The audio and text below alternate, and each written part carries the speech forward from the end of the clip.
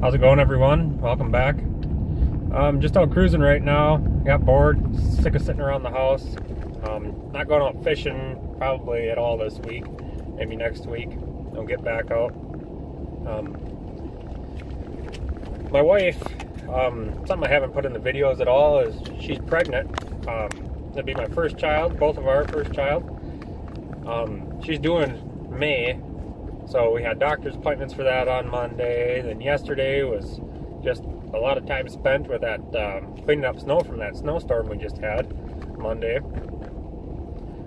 And now, you know, with all that snow out on the lakes and everything, it's going to make it hard to get out there and do anything. I don't have a sled or anything to get out there. So it's hard to get out there right now until people start plowing roads and making roads out there. So after there's some roads out there, we'll get back out. I have to apologize, the ice fishing video has been kind of lackadaisical so far. This has probably been my worst start to an ice fishing season that I've ever had. And it's hard because last year was probably the best ice fishing season that I've ever had. But last year was a little different situation. I lived in a cabin on Prairie Lake, and you know, 2-3 nights a week I'd have tip-ups in the water straight. Sometimes 3 days straight I'd have tip-ups in the water. Caught a lot of walleyes last year. This year, not so much. But I haven't been to my good walleye spot yet either. Well, we went out that one time for New Year's, but it was pretty brutal conditions that night we went out there and couldn't drive out or anything yet. So they're gonna get out there some more. Like my 3 best spots I haven't hardly fished or at all. My best Pike Lake. I haven't been out there yet this year. The problem with that lake is there's no boat landing, no access to it. Very few people know about it. It's like a 200-acre lake, very deep.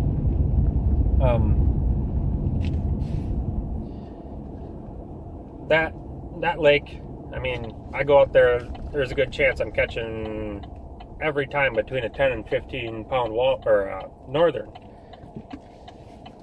And there's also a good possibility that, you know, you catch a 40 plus. I've never caught a 40 plus out there, but my top 5-6 northerns I've ever caught in my life, at least, have come out of that lake.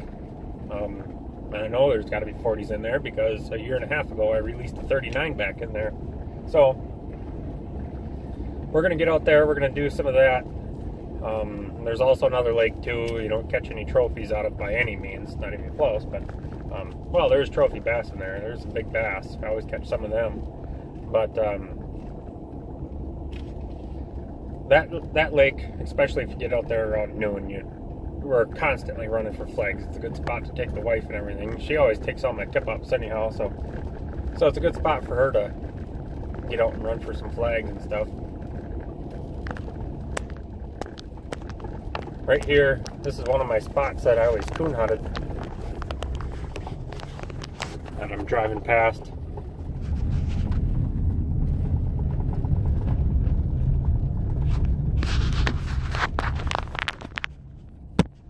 If I was ever a rich man or won the lottery, this is the chunk of ground I'd buy. Except this guy wouldn't take double what it's worth. I'd probably have to pay him 4 times what it's worth to get it, but that's another thing too. You know, we bought that house in April, and you know, we got a kid on the way in May and stuff, and it's just it's a small yard, it's a small house. We got a dog, me and the wife, and it's almost cramped with just, you know, me, my wife, and the dog right now. And then once the kid gets there, it's going to be cramped. So in the next, maybe even next year or 2, could be looking for a different spot to buy, preferably out in the country. Definitely want to go bigger, more room, yard for the dog and the kid to play in, all that.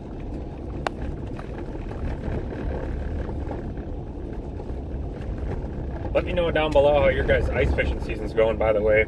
Mine's been off to a rocky start, but it'll get better, especially like next month.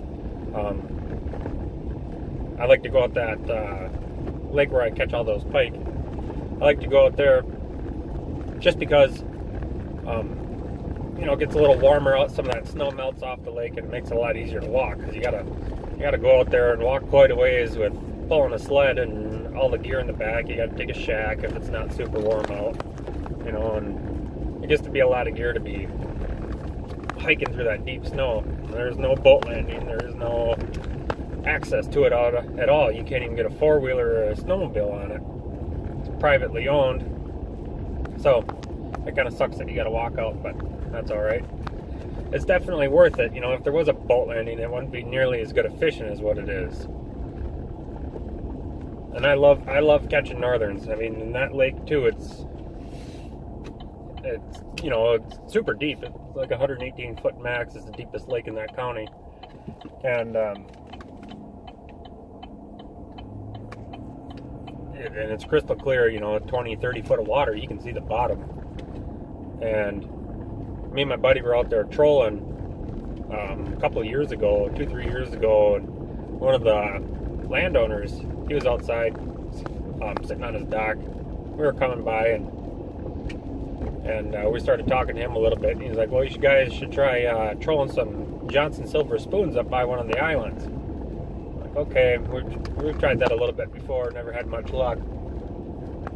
He's like, most of the people that live on the lake, they just cruise around in pontoons and kayaks. It's very rare, you know, and I've been fishing that lake for 20 years. Very rare you ever see anybody else out there fishing. It's just, all the times I've seen other people out there fishing, you could count on one hand probably in the last 20 years.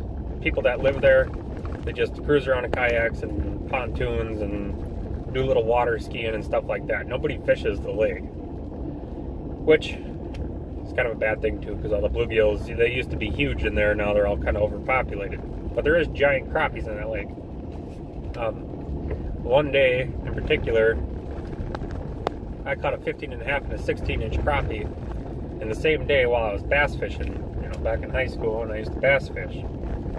So there's huge crappies in there. The profile picture, whatever for YouTube here, that crappie, the picture of the crappie, that I caught out of there last May when I took my mom and dad out for their wedding anniversary. That was a 14.5-inch crappie. I don't know if you can see it here. Well, I can't see it very good. But the R in my tattoo here, I went from the tips of my fingers all the way to the R in my tattoo. So it was a nice one. Anyways, back to my story. This guy was telling us to go up past the islands. Him and a group of people were out cruising in pontoons one day, and they saw a dead fish laying on the shore up by the island. So he went over there to investigate, and it was dead, pretty decayed already. And he had a scale with him in his pontoon, and he weighed it after it's dead and bloated and decayed. And you know, dead fish, even after a couple hours, it loses a lot of weight and length and everything. But this thing is all decayed, and he said it still weighed over 20 pounds. So there's huge northerns in that lake. I caught a 39 about a year and a half ago. I've caught multiple 10-15 pound northerns out of there, and you know, just the last few years. That northern I caught, the 39-incher, that was trolling 30 foot of water in the middle of July. I've been trying to catch a 40+ inch northern my entire life. Me and my buddy would go out there all the time trolling, and I said, well, from what I understand, big northerns, they like cold water, so let's try trolling deeper water. And you know, like northerns, it gets, you know, about 60 degrees. They leave the bays, they leave the weed lines, you know, the shallow weed lines and all that stuff. They leave that once the water gets about 60 degrees, and they move out deep. And then, you know, everybody fishing for northerns, you know that if you're fishing shallow and it's, you know, in the summertime, all you catch is these little hammer handles. You don't ever catch any big ones. If you do, it's probably a fluke, or you're not around here. Anyhow, so that's what we're doing, and made the last few loops around. I'll actually put that's been the starting photo in a lot of my videos lately, that northern that I caught. Anyhow, so we're looping around this 30-foot flat between 25 and 35 foot deep, the whole area. And that's where I do my ice fishing too. We're looping around, and I actually thought I had weeds on it first, and then I felt it tug a couple times. And a lot of people, I've heard it before, that a lot of people they catch big northerns, they don't fight. Well, that was the case with this one until I got him right up next to the boat. Then he came to life a little bit. But that was my biggest northern I've ever caught in my life. That lake's loaded full of them. So I can't wait to get back out there.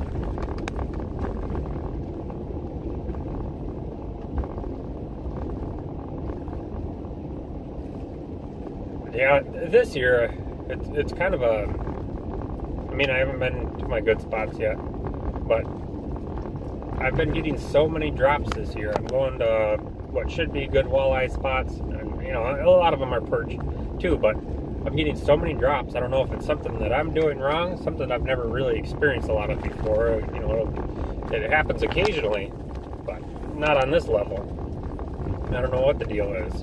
You know, last year I had a couple drops here and there, but I maybe missed a fish once or twice all year last year, and I did a lot of fishing last year. And I don't know what the deal is. I've only caught a few fish so far this year. I haven't been out a ton, but either we're not getting any flags at all, or they're just drops. My wife's probably actually caught more fish than I do. She always designates herself to take the first flag of the day, and a lot of times that's all we get. So, but you know, coming up here soon, you know, when I started this YouTube channel, I messaged, a lot of you guys probably know his channel or know him personally, is Kyle Tyree. He's the Wisconsin fisherman. I messaged him and asked him if he wanted to go fishing yet this year. I haven't stayed in touch with him at all yet this winter. He doesn't live that far from here, maybe an hour or so, if that. We're going to go out, and one of the spots I'd like to take him is out to that Pike Lake. So maybe we can do a collaboration out there. I'll post a link below in the description to his YouTube channel. If you guys haven't watched him yet, go ahead and watch him. So that's one of the spots I'd like to take him. He's, you know, a lot of my recording I just do off a GoPro or off my camera. He's got a lot of fancy equipment, lots of cameras. He's got a drone and all that stuff. So it'd be cool to join up with him and do a video. Also, something I might do, I don't know if anybody'd be interested or not, is going out with a subscriber or two once in a while. Wouldn't bother me a bit, you know, especially if it's a local. It's easy to meet up. We go out there, go anywhere really. It don't matter to me. I don't do a lot of jigging, but if the person wanted to jig, I'll jig. Do that. You know, like I said too, is I work weekends. I have time during the week off. I have off Monday through Thursday. During the winter months, it's usually not that case in the summertime, but during the winter months, I have 4 days off. Most everybody, you know, unless they're laid off, you know, has off during the weekends, and I don't have a ton of people to fish with. Like me, my wife, my dad, my one buddy when he's off work, and I got another buddy when he's off work, and that's about it. So I wouldn't mind meeting up with some subscribers and going out fishing. I think that'd be fun. Comment down below if that's something you'd be interested in. If you're watching this and you want to go fishing, let me know. We could probably set something up. Let me know where you're from too, or if you got a spot you might want to go. Let me know that too.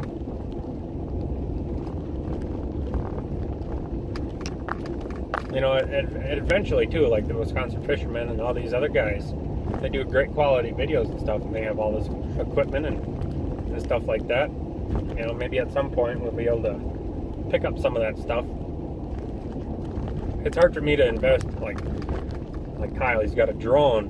You know, it's hard for me to invest that kind of money in fishing. You know, and I just started out this YouTube channel, so maybe after time, maybe once we get, you know, bunch more subscribers. And something else I've been kicking around the idea of too is doing like a Q&A and doing live streams and all that stuff after we get a bunch of viewers, subscribers, all that. If you haven't already, I have an Instagram and a Facebook channel for this YouTube channel. The Instagram is Northwoods Wisconsin. I can put the link to that down in the description, and my Facebook page is called Northwest Wisconsin too, but it's not a page. It's a group. I wanted to make a page because that's what people normally do for their Facebook, for their YouTube channels. But I wanted to do a group instead. That way you guys can interact more than what you could off a page. I mean, you can comment on stuff that I post on a page for the channel, but you can't post your own stuff. I like seeing you guys' hunting, fishing, trapping, doing whatever, camping, outdoor pictures.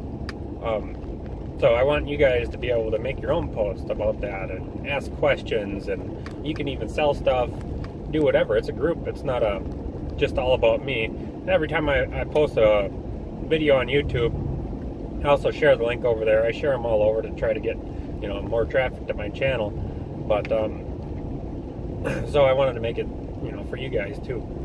And if you catch some pictures and you're on Instagram or catching fish or do anything outdoors and you want to post some pictures to Instagram, feel free to tag me in them. I see everything.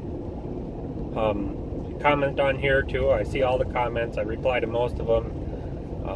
All of that.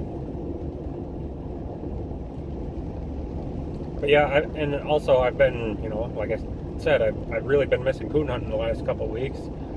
I don't know if I can always kind of, I think anyways, depends on how my mom feels about it. My dad's always on board, but maybe get a hound in the near future possibly and keep it at my mom and dad's house. That's where I've usually always kept him anyhow. My mom, she don't care for it too much. I don't know if the neighbors care for it either with the barking of the hounds and everything, but I might be able to keep a hound down there. If I don't get hounds again, I can always, I know plenty of people with hounds still that still coon hunt and everything. I love coon hunting. Something I've never done is coyote hunted with hounds, or bear hunted with hounds, or bobcat hunted with hounds.